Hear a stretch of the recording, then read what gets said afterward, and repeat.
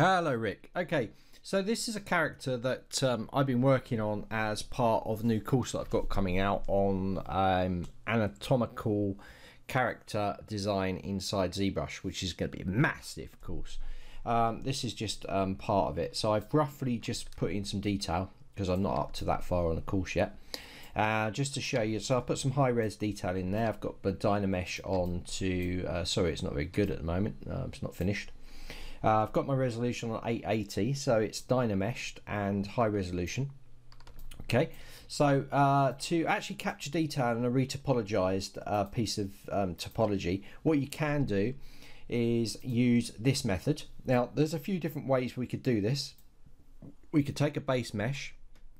We could retopologize this basically, and then we could take it into another program where it doesn't rely so much on the amount of quads or polygons to project the detail, such as substance painter. So you could do a low res and you don't have to worry too much about the spread of topology over the model, because it will still capture it. It bakes it from this high res one onto the low res one, and to be honest, that's what professionals are using today.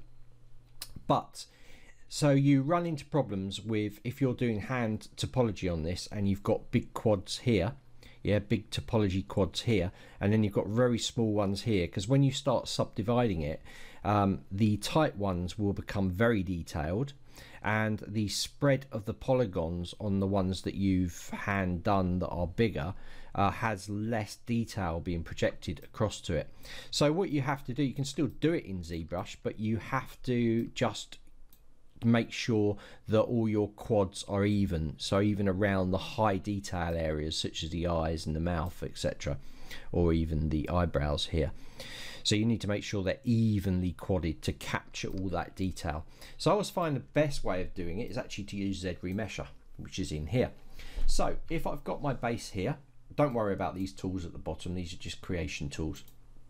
All right, so I'm going to take this, I'm going to duplicate this one out. I'll just label this one for you now. I'm just going to call it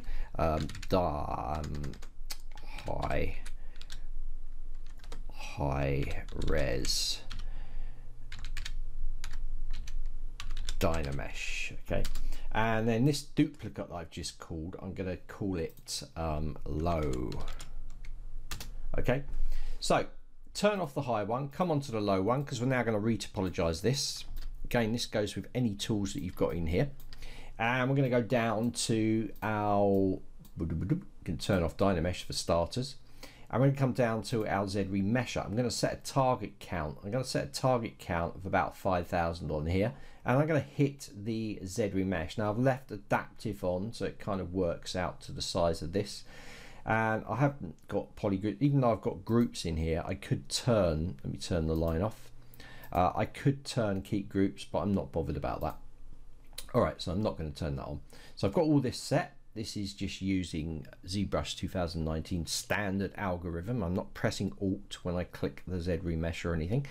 I'm going to click this and see the result I get. So it's basically going to go through this model and it's going to try and lower the poly count. Obviously we'll lose the detail, but it will try and go with the flow of the topology. So we should hopefully get some nice edge loops around the mouth and nose. Now there is nothing beats doing a hand retopology using like the rigging and topology tools inside ZBrush, which I'm not going to go into. Nothing beats that, or taking it into an external program such as Maya and creating your base mesh and bring it in, projecting detail from there. But ZRemeshed is getting better and better all the time and could be considered using, you could use it for production. So here we have it. All we have is we have a lower mesh. We have captured kind of that topology. See the edge loops around here, not so good on the eyes, but it's giving us good flow around here, around the head, around the ears. That all looks good. If you're not happy, you can of course press the Control Z to go back, and you could actually use some guides to try and guide ZBrush where you want that topology to flow. So I wasn't going to go into this, but I will. So press B and G on your keyboard. Oops, sorry. What's it called? ZRemesh guides. So Z and ZRemesh guides here. Okay, so I've left on symmetry, and what I'm going to do is I'm going to say, right, okay, well, I want ZBrush to give me nice edge loops around the eyes. So I've put a loop around there, and I want it to give me good edge loops around here. And I'd also like it to give me maybe an edge loop around the nose as well, if it possibly could. So let's put something in here like that. Remember, these are guides just to try and guide ZBrush how much it should follow, and we're going to go around the ears, which you did a pretty good job last time anyway. Okay, and I probably want the flow to flow around the neck, so you don't have to meet up, you can just tell it where you want it to flow. And you can even go from an edge and go, right, okay, I want it to flow around there as well. You know, you're basically telling it what to do here. Go around there and meet there. So the more lines you put in there, the more you're controlling ZBrush to kind of work. Now you probably want to do a mask around here. It's a general way of working. So you can come around here and link that up. So you've got something like that. Now, down here you've got the curve pull, so you can tell it to, you know, try and go closer to those curves by increasing this value. So I'll put it on like 70, and I'll just hit that ZRemesh again, and I'm hoping now it will give me a nice flow using those curves as guides to drop the topology in. Now I know that this is, I'm just going over more kind of advanced techniques with you, but you wanted to know it, so here we go. So let it zoom through that. I'll just pause the video whilst it's thinking about it, and then we'll have a look at the resulting topology. All right, what we got. So now you can see it's actually gone round the nose. It's tried to go round the here. It's given us this nice thing round here. So it's actually tried to work to those guides and given us a fairly good result. So moving on from this, once you're happy, and obviously you run quite a few tests until you are happy, we've now got a low res base. Okay, this res base has a poly count of 1000 or 10,487. We got this one which is on 3.5 million. So let's get the detail across. Let's divide. So I'm going to hit this, obviously you UV map it. So I'm going to hit this, and I'm going to take this up to level 5. I'm just going to check this with the Damien standard with a very small line and just make sure that it's going to capture enough detail. That's not bad. I might bring it up one more. I'm going to have a look at my poly count on this. So I'm up to 1 million, so it's not far off this. Well, actually it is quite a long way off it. So I might, remember it times it by 4 each time you do it, so we'll be up to 1 million if I do another one. So what I might do is I might check it first. So I've got a high res, low res mesh. So I'm going to turn on, I'm active on the low poly one, and I'm going to turn on the high one. I'm going to come down to the project, which is here. Generally you don't have to change these settings, but sometimes you might have to change that projection distance, and that's the distance that it will try and work to pull in or pull out of the model. So I'm not clicking furthest, outer or inner. That's for inner projections, outer projections, or the furthest out and in. So I'm not going to do that. I'm not going to add a projection shell. I'm just going to leave it on this. I'm going to hit project all. So it's going to take a little while because it's working it all out. We're going to see how much detail we grab. If we haven't got enough detail, I'm going to up the resolution and repeat what I just did.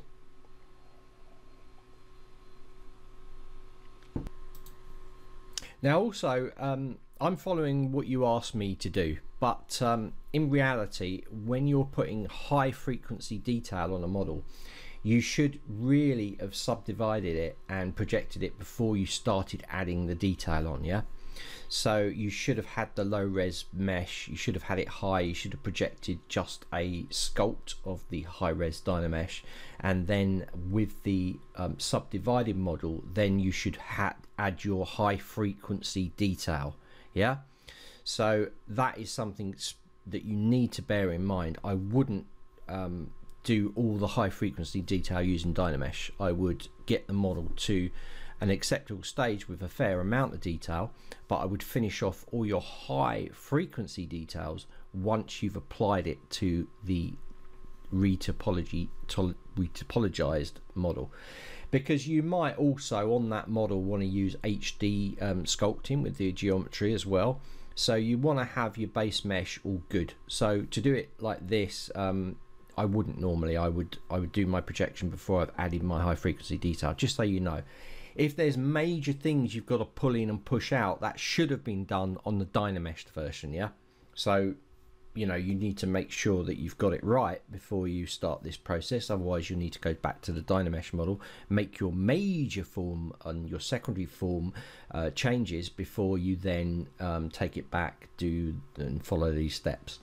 So that's just a big thing to bear in mind when you're doing a character or any kind of modeling inside ZBrush. Make sure that you're working on the actual mesh with your high frequency details. High frequency being things like little wrinkles, folds, you know, little bits in the skin, anything, any little moles, those sort of things that you're not pushing too far out or in to produce that detail, because then you're working on the actual subdivided model as opposed to trying to do it all like that. Now the exception comes if you are using an external program like Substance Painter, where then you can do what the hell you like and then project the detail, because it's not reliant on the amount of quads inside the actual model itself, if that makes sense.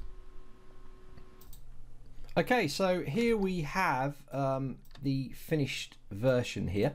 So if I turn this one off, I've captured pretty much all that detail. I'm just going to put it on solo so I can jump between them. So you can see there's no real difference. There's probably the very slightest difference, so I would up the resolution if I had to, but as you can see here, I've captured all that detail and I've got all that detail in there. I can't see much of a difference at all. You know, obviously you'd have to do a bit of cleanup around the eyes.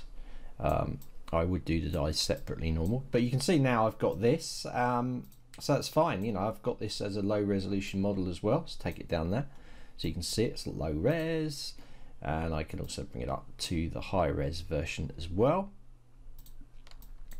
And let's just see if anything's happened while I've stepped up, stepped down.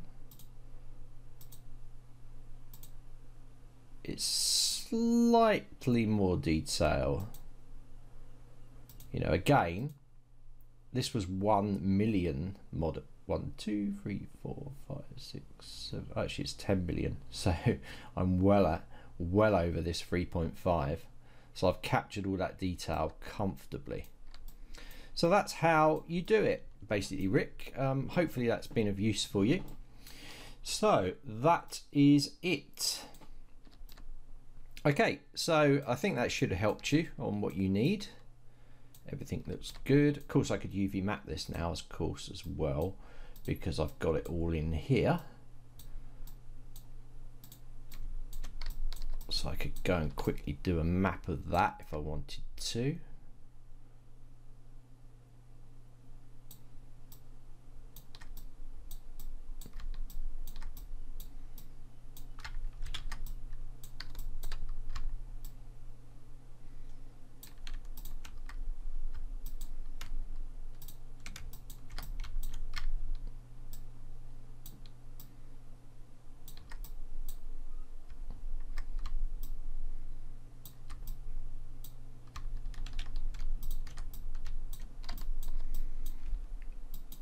Go into my plugin. Wouldn't need the bottom actually.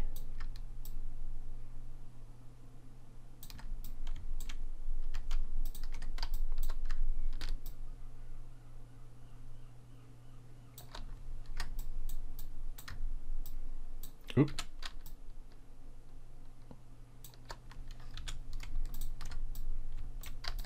I've got 4 poly groups there. That's Control W to unwrap that.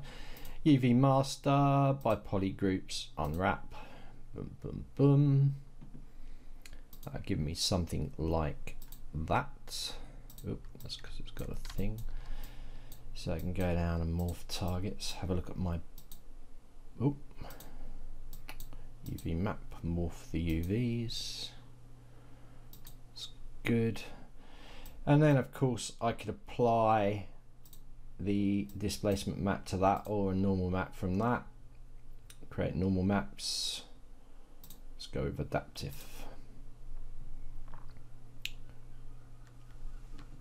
So it'll capture the high map from the high subdivision levels into here, which of course then could be exported out and used in Maya, 3D Max, or any other application to render out from. Of course you could paint it and then create the poly paint data as well as a map. Take it into any other program. Now because I've got UVs on it, of course I could take this low res version out into Substance Painter and the high resolution Dynamesh version, and I could create the detail from that as well. So there's more of an advanced techniques, but you wanted to know how to do it in ZBrush, so there you have it. So there you can see the map has been created. So yeah, and you can do the same for displacement maps as well if you want to. So that's how you do it. Hopefully that's helped you, Rick. Cheers, mate. Bye.